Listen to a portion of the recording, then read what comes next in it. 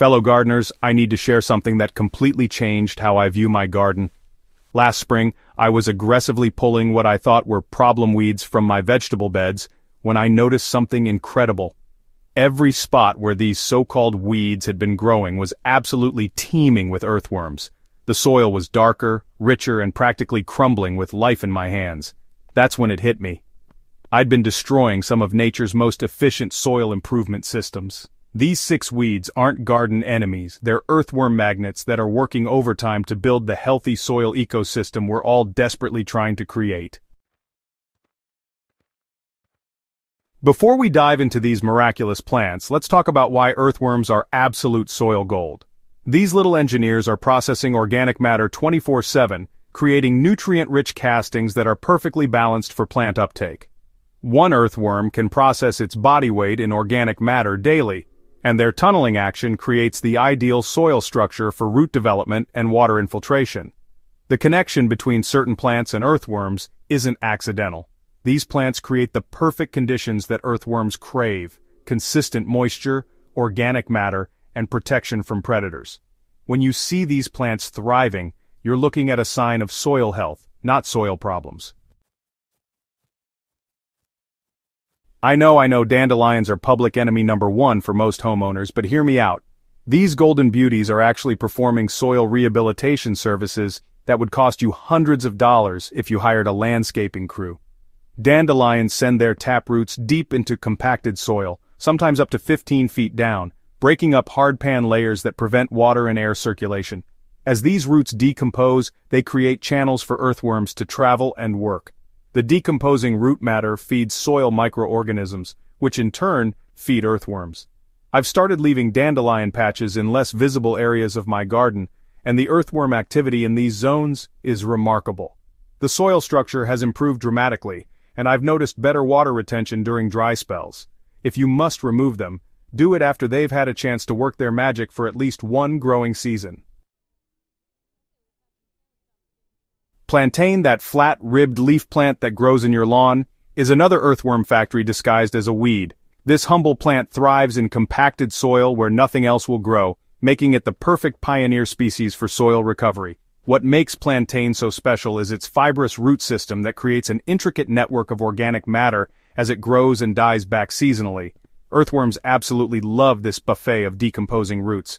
I've observed that areas with established plantain colonies have significantly higher earthworm populations than surrounding areas. The plant also acts as a living mulch, keeping soil temperatures consistent and moisture levels stable, exactly what earthworms need to thrive. Instead of viewing plantain as a nuisance, start seeing it as nature's soil rehabilitation crew hard at work. Clover might be the most beneficial weed you can have in your garden ecosystem. As a legume, clover fixes nitrogen from the air and deposits it in the soil through its root nodules.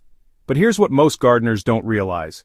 This nitrogen-fixing process creates incredibly rich organic matter that earthworms can't resist. White clover and red clover both excel at this, but I found that white clover integrates better into existing garden spaces without becoming too aggressive. The constant cycle of root growth, death, and regrowth provides a steady food source for earthworms while improving soil nitrogen levels naturally. I now intentionally seed clover in pathways and around fruit trees.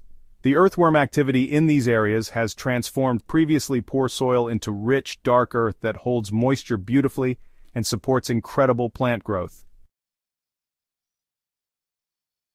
Purslane often gets dismissed as a succulent weed, but it's actually creating perfect microenvironments for earthworms.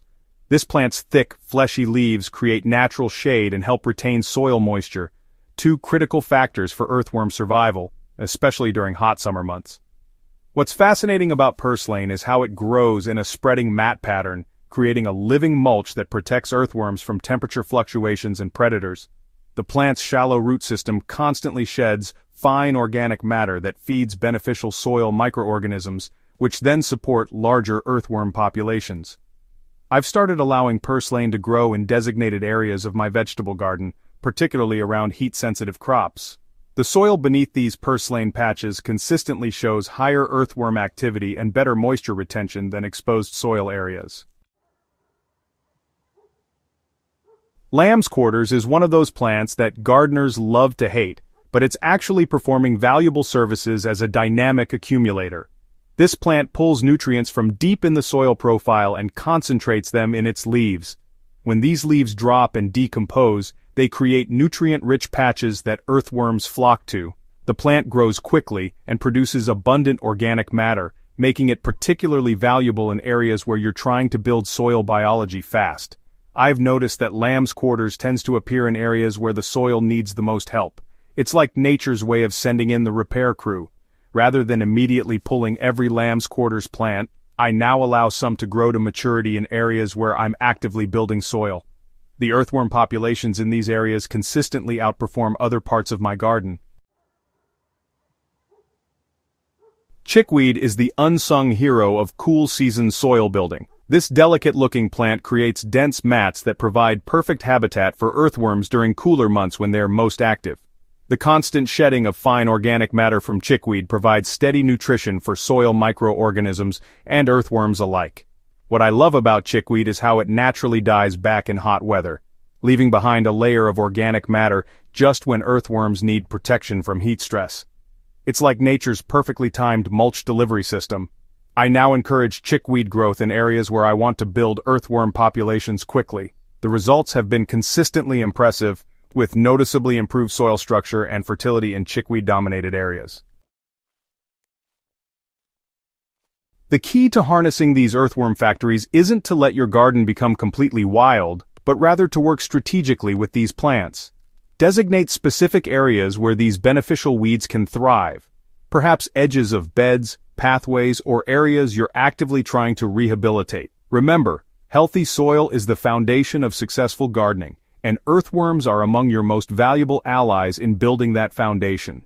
These 6 plants are nature's way of creating the perfect conditions for earthworm populations to flourish and improve your soil.